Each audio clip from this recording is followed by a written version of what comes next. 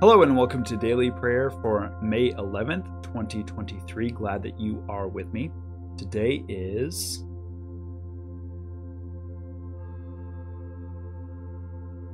National Eat What You Want Day, Hostess Cupcake Day, interesting those are the same day, Make a Book Day, National Children's Mental Health Awareness Day, National Foam Rolling Day, and National Technology Day. I'm not sure what it says that the National Technology Day picture is really big missile systems, but anyways, let's go ahead and get started. Alleluia, Christ is risen. Christ is risen indeed. Alleluia. The Lord be with you, and also with you. Let us give thanks to the Lord our God. It is right to give our thanks and praise. Redeeming God, we give you thanks that through the gift of our baptism you have clothed us in your grace and made us heirs of your promise. By the power of your Holy Spirit, set us free from all that we fear and let us live according to our faith. Through Jesus Christ, our Savior. Amen.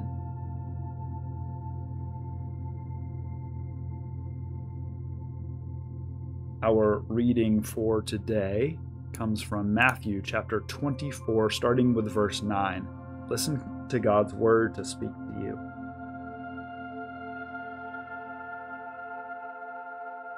Then they will hand you over to be tortured and will put you to death, and you will be hated by all nations because of my name. Then many will fall away, and they will betray one another and hate one another. And many false prophets will arise and lead many astray. And because of the increase of lawlessness, the love of many will grow cold. But anyone who endures to the end will be saved. And this good news of the kingdom will be proclaimed throughout the world as a testimony to all the nations. And then the end will come.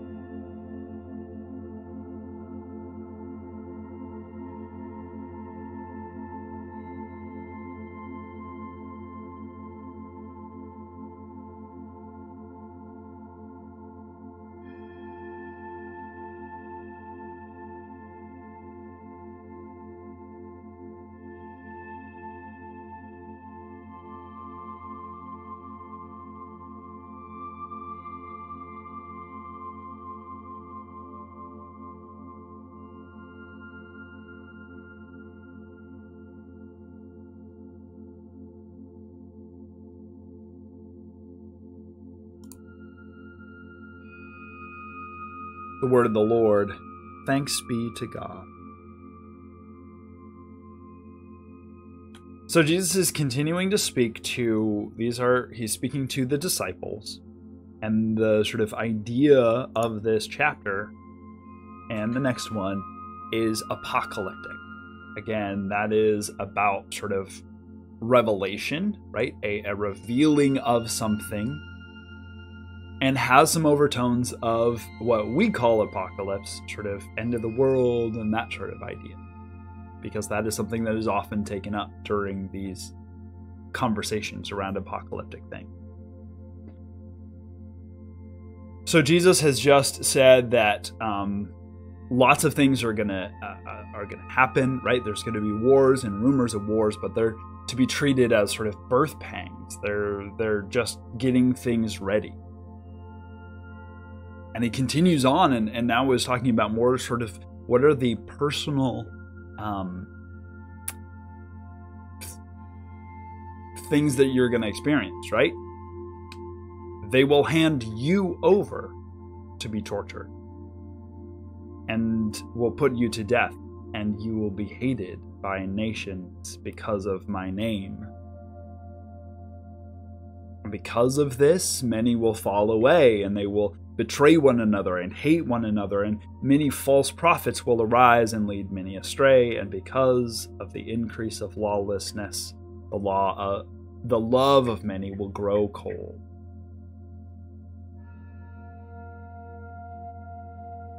We talked a little bit yesterday about we're talking around multiple sort of time frames. We're telling a story set near the end of Jesus's life. So the disciples are kind of thinking about his what he's doing there in Jerusalem, probably much more like a coronation, like we just saw, than a crucifixion. Then you have the time frame of the early church, very early church, before the destruction of the temple. There was an expectation of the immediate coming of the kingdom of God. Jesus dies, rises, and says, "I am coming back soon," and then ascends. And they go, "Great, he's coming back any moment now." So you have things like Paul saying, don't even get married or don't take up a new job, because Jesus is coming soon, like imminently, any moment now. Then we have the time frame of Matthew and his writing this account to a people who have experienced the destruction of the temple. Something really terrible feels like the end of the world, and yet it is not. It's keeping going. And also seeing the beginning of real persecution. That was you saw that in the early church, early church as well, right? With the persecution, specifically the Jewish people, or the Pharisees especially. Saul was leading them in this persecution of the early church and the Sanhedrin and the sort of the leadership, right? And then they continued. You go through the book of Acts, and there's persecution from, or there's all of this sort of infighting, right? So the people who are outside of the church, there's opposition to the people of the way, the church, right, from the Jewish authorities, but also from Gentiles, right? So there's this group of Ephesian idol merchants who are mad at Paul because he's telling everybody that there's only one God and there's no idol for him, right? And they're like, he's cutting into our sales, and so they're mad at him for that, right? So you have that. Then you have this sort of infighting within the church. There are those who believe that, Gentiles don't deserve this gospel. So there's infighting around that. There are those who say that, okay, sure, the Gentiles can come in, but they have to adopt the Moses law. They have to become Jewish in order to be saved by Jesus. There are those who say, no, that's not the case. There are some who say that we should be worshiping on Saturday, just like we always have. There are some who say we should be worshiping on Sunday because that's the day of resurrection. There are some who say that we should eat meat sacrificed to idols because who cares? And some who say, no, we can't possibly do that because they were sacrificed to idols. There's all of this sort of back and forth, and false prophets and teachers and persecution and all of these sorts of things. And Matthew is trying to prepare his readers that not only are things going to look bad on a sort of national level, but even in your own life. There are going to be challenges. There are going to be persecutions. There are going to be all of these sorts of things. But the one who endures to the end will be saved. And this, I think, is a shift. Because again, the very early church is expecting that Jesus is coming any minute, imminent. It's going to happen any second. and they've seen the destruction of the temple, and they're seeing wars and rumors of wars, and they see persecutions and rumors of persecutions.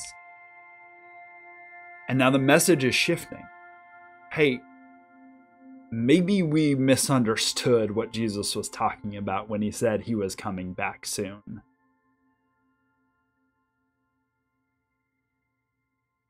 So now it shifts from any minute now Jesus is going to come, so why worry about it? To, well, Jesus is coming back, sure. All things will be well, and all manner of things will be well. But this is not a sprint, it's a marathon.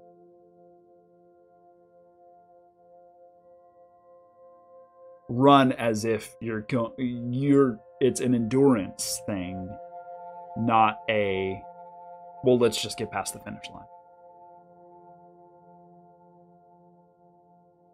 If that is the case for Matthew's readers, it is very much the case for us, some 2,000 years after.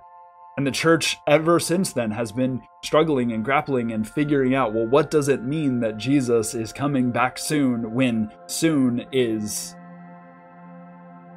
2,000 years?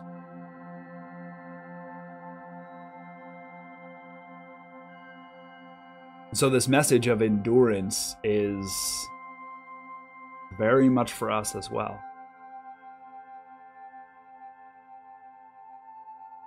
But the difference is, I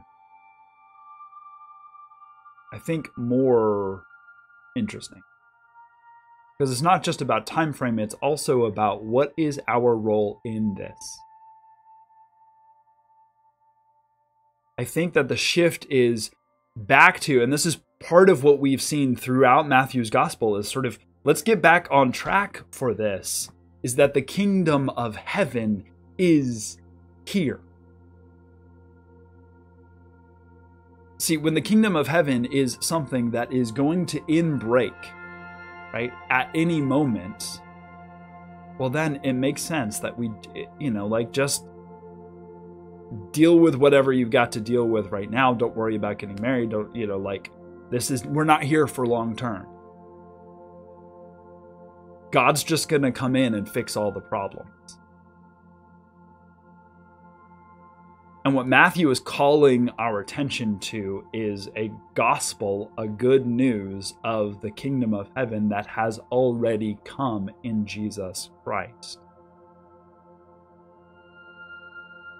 And a kingdom that we are building, that we are citizens of, and that we are participants in, that when we do the work of Jesus Christ, we are building a kingdom. And so it's not get to the finish line as quickly as possible. It's not, look busy, Jesus is coming. It's a progress. It's an endurance. Let's keep building the kingdom of heaven, and let's find where is the kingdom that we live in, the human kingdom. Where is there injustice? Where is there brokenness? Where is there a lack of mercy or righteousness? How do we build that? Even as there is persecution, because we're speaking against the kingdoms of human being. Because we're not following the status quo, we're not enriching the rich and pouring the poor, right? That we're actually being countercultural about these things, and we're critiquing these things and asking, well, why is it that way? Can't it be better? And so the emphasis is turning now in this sort of later early church. It's still pretty early church. We're still first century. To a gospel that says, no, take care of your neighbor. Take care of your community. And if people hate you because of it, okay, fine. Endure. Keep doing the work. Keep being the kingdom of heaven in the world. And one day all will be well, and all manner of things will be well.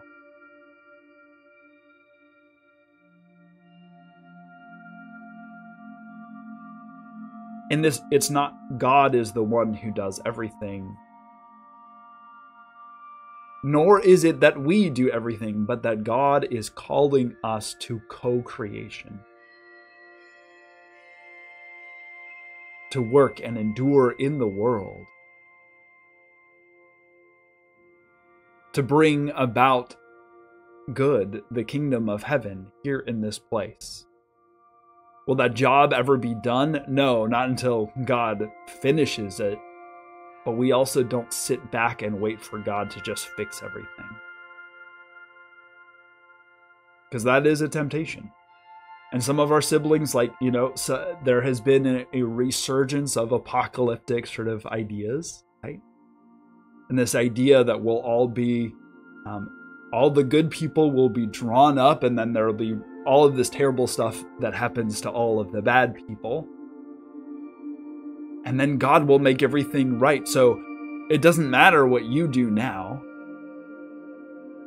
In the year 2000, there were a lot of people, or 1999, there were a lot of people who were just literally bought bunkers out in the wilderness expecting for all the world to just fall apart.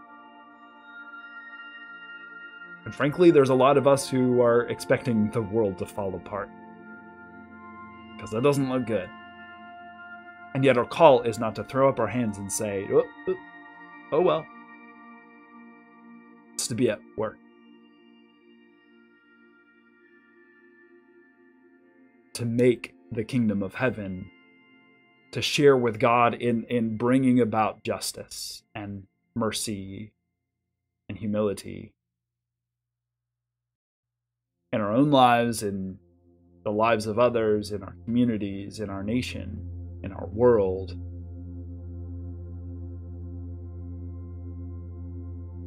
Some people aren't going to like it. Okay. I think there is a major shift here in Matthew's gospel from what we know of the very early church to now. I guess this is just the early church. A shift from an immediate expectation to a more distant one. And what does that mean about how we do the work before us?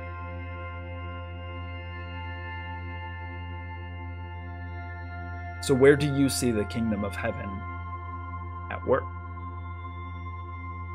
Here and now. Where are you called to participate in the kingdom of heaven? Where is there persecution? We could have a whole conversation about persecution and where it actually exists and where maybe it doesn't. But where do you see it? Where are you called to participate in the building of the kingdom of heaven? Take some time to reflect, to pray, to journal, meditate, to consider. And when you're ready, we will join our hearts together in prayer. Man, I'm talking a lot in these ones. I'm sorry.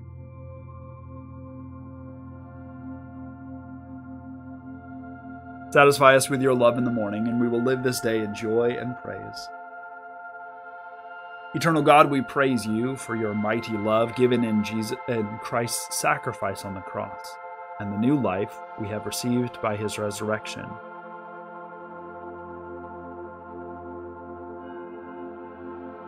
Especially we thank you for your great love for the whole world.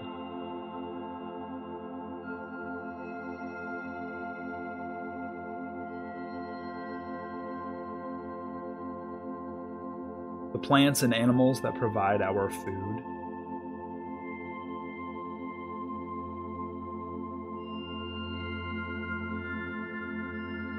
those who support us in times of suffering.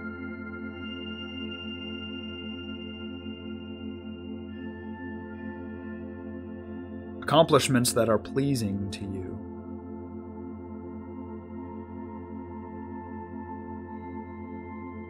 Expressions of love, unexpected or undeserved.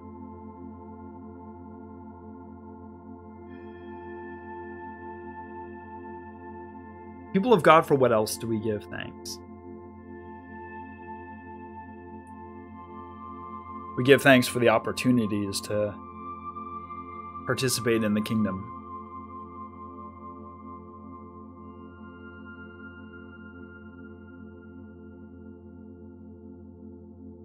God of grace, let our concern for others reflect Christ's self-giving love, not only in our prayers, but also in our practice. Especially we pray for Baptists, Disciples of Christ, Pentecostal, and Free churches.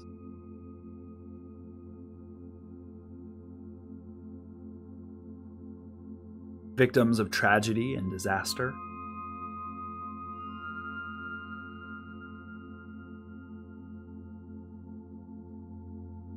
Those who are captive or in prison.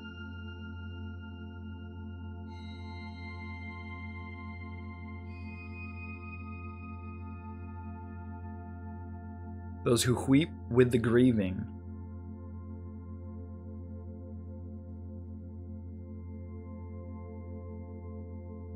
Reconciliation with our enemies.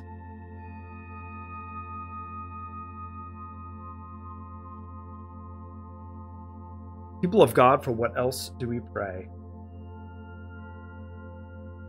We pray for Jerry, a former co-worker of Bill's. For Vic, a neighbor of Ashley's.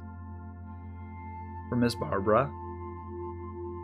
For Ernie, who may be needing to have surgery. For Death and my extended family. Mr. Ed. Dudley, a friend of Sam and Kelly. And Geraldine, the sister of David R.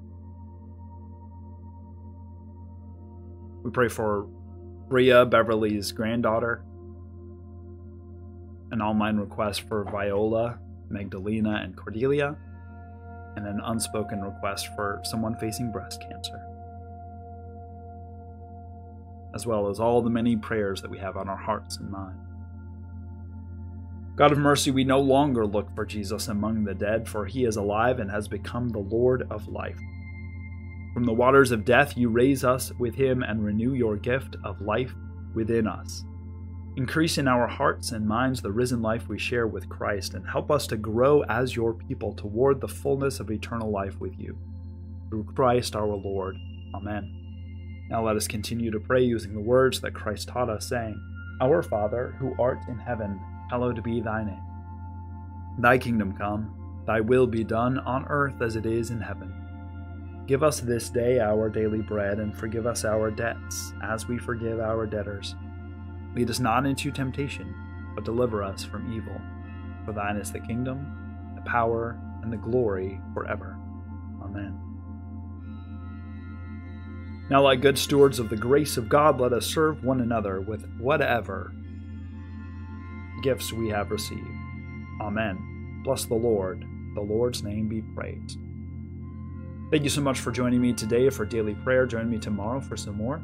Like this video, share it with someone else, click on the subscription and the notification button, go to our website, johncalvinchurch.org, for more information. Our readings today came from the New Revised Standard Version of the Bible, and our liturgy came from the Book of Common Worship of the Presbyterian Church USA. You can subscribe to this on YouTube. You can get an email on Substack. You can listen to it on Spotify. Go to our website, johncalvinchurch.org, for more information, and follow us on Facebook and Instagram. Thank you. Have a great day, and we'll see you next time. Bye.